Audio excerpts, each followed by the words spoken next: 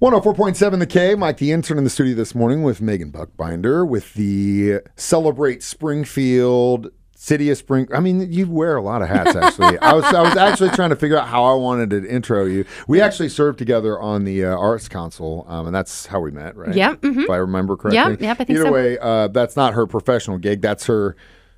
What do we call that? Civil duty? Yeah, your passion project, whatever. People wrote me.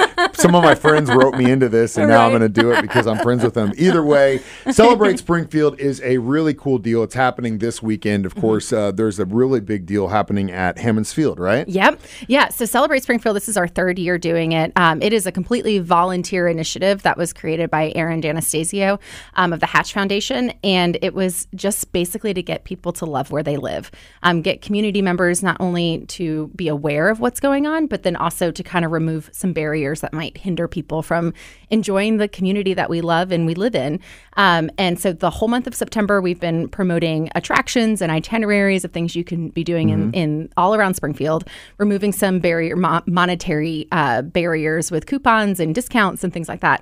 It all comes to a head this Saturday at Hammond's Field, October 5th from 4 to 8 p.m. It's Springfield's biggest party. It's completely free, family friendly. You can come out. There'll be live bands. Dawson Hollow is going to be performing.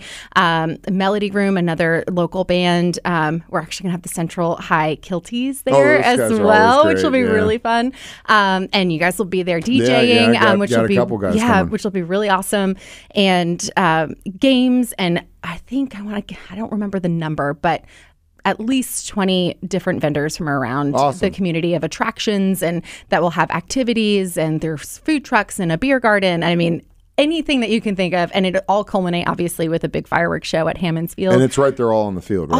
It's all and if in you've the never ballpark. been to an event like this at Hammond's Field, it's really cool because you can get down on the track, you can walk around, and with all those vendors and stuff through it, it's like, for example, the Halloween stuff is always a blast. It's so fun. You get to go down on that field. You never get that kind of perspective, and the Cardinals have been a huge partner for us. This is a completely volunteer-led thing, like I mentioned. So it's all people just passionate about making sure that people get out and love our community and have access. This year's theme was attractions, but last year we did arts. Was our arts and cultural scene was our focus last year, and the year before that were the outdoors. So every year we're trying to focus on just another way for people to love where they live and understand what's going on here. If the fact that you can actually still buy a house affordably in this community doesn't give you a reason to love it enough, thank you, Megan, for reminding us why we love this community. Again, if people want more info about what's happening this weekend at Hammond's Field, where do they go? CelebrateSGF.com, or you can find us on Instagram or Facebook. Appreciate you. It's good to see you again. You too.